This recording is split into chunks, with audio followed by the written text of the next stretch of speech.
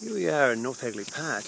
and the ground has liquefied during the earthquake, and as it's done so, all of the trees in here have basically been sitting in the sand, silt layer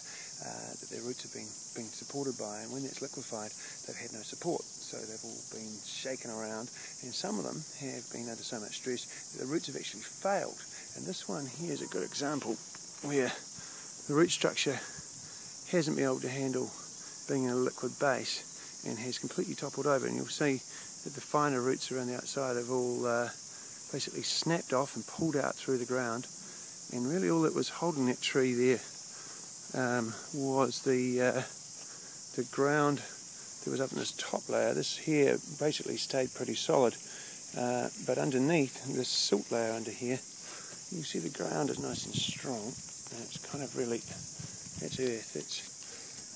basically humus, and then whereas this here is silt, and it's much finer, and that will have liquefied. And you can see that the tree roots have come down, they've basically sat in the top layer of soil, and then they've migrated down into the layer below, into that silt, and then below that they basically stopped, because that must be the water table. So you can see how high the water table is for a tree like this. The river's only just over there,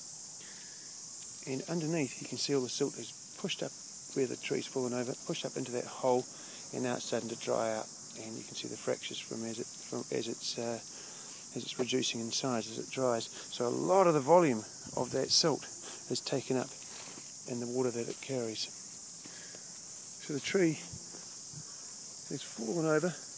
and crushed this container, and it's a large old oak tree, something you would expect to stay up for a long time. Strangely enough, many of the other trees around are absolutely fine.